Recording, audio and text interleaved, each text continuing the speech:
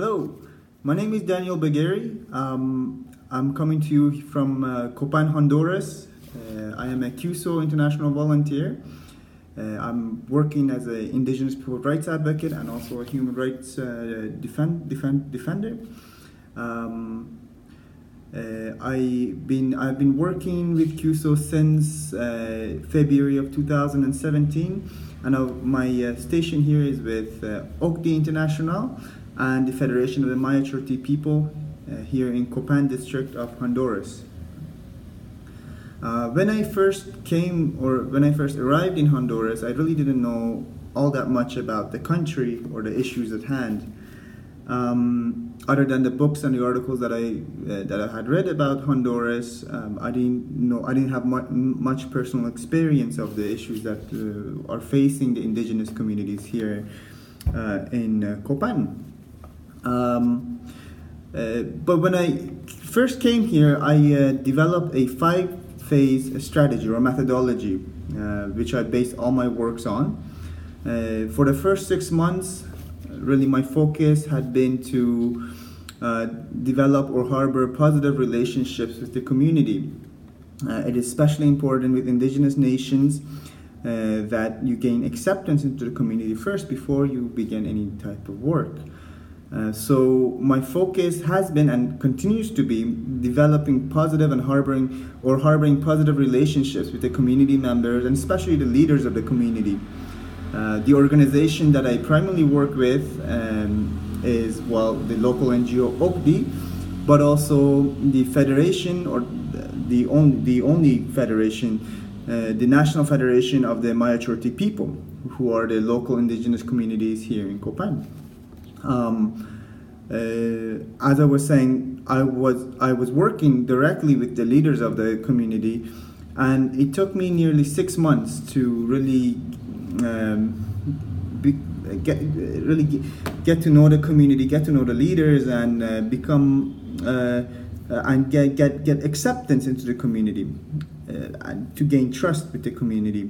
And that's really important with indigenous nations, especially because we're talking about a community or a nation of people who have had to face years of foreign intervention and issues regarding colonization and imperialism. Following this primary step, that is to develop relationships and gaining acceptance into the community, I followed through to the second phase of my work, which was to really develop a research strategy in order to get to know the deeper issues that are at play, and to get a good understanding of the historical, cultural, and social economic context of the communities that I work with. This is the second phase. This was the second phase of my work, and that is still ongoing. So I would say I spent somewhat between 3 to 4 months just doing my research about the community. And the result of my research was the development of the national strategic plan for the implementation of indigenous people's rights. Within this plan, we have seven different themes that we work towards.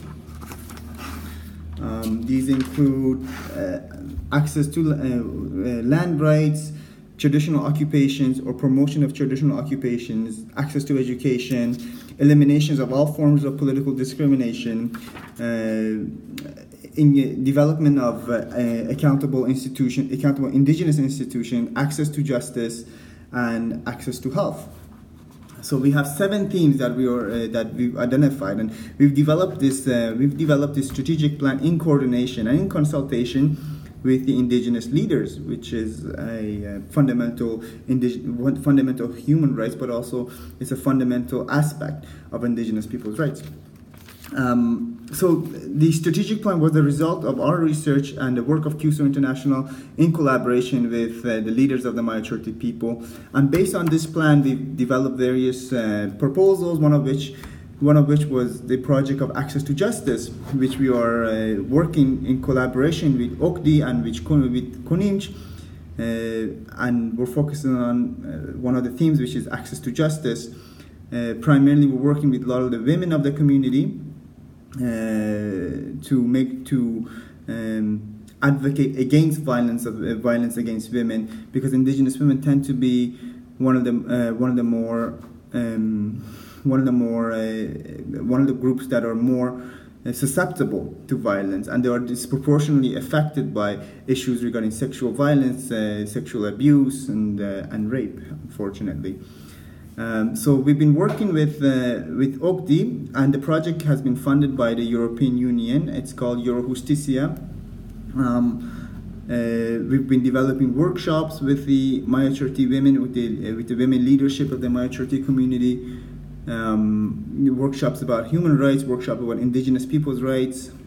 We've also worked closely with the community leaders to organize Mayan ceremonies, promote Mayan culture, and also sometimes develop marches for. We've organized marches to denounce violations of fundamental rights, violations of human rights, which is unfortunately extremely prevalent here in Honduras. And Indigenous people continue to be victims of systematic social and political oppression. Everything has been going smoothly. I think one of the greatest things that I've taken away from my experience here so far is just the ability and the opportunity to be able to work in collaboration with tremendous human beings who risk their lives every day to stand up against the injustices that they face in their communities.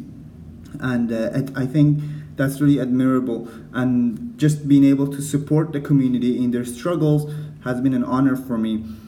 Seeing the poverty and the oppression that the communities face, that the Indigenous people face every day, has really encouraged me to continue my work in human rights, and has motivated me to develop my relationships even more in order to support the communities and support Indigenous nations everywhere throughout the Americas in their quest for self-determination, in their quest for establishing fundamental rights. If I had to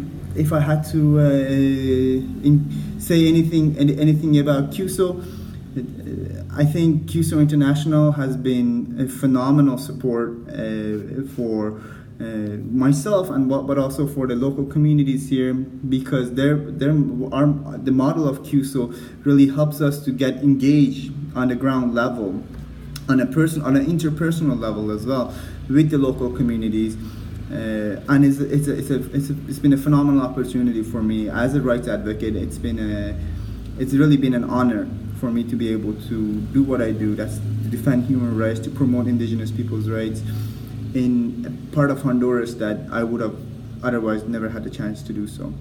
I want to thank Cuso, the communities here, the Indigenous nations, the Indigenous Maya Chorti Nation, the leaders, and everybody who's helping us to get publicity. And we hope to be able to continue our work in collaboration with any organization or any government institutions that are able to help us here in Copan. Thank you.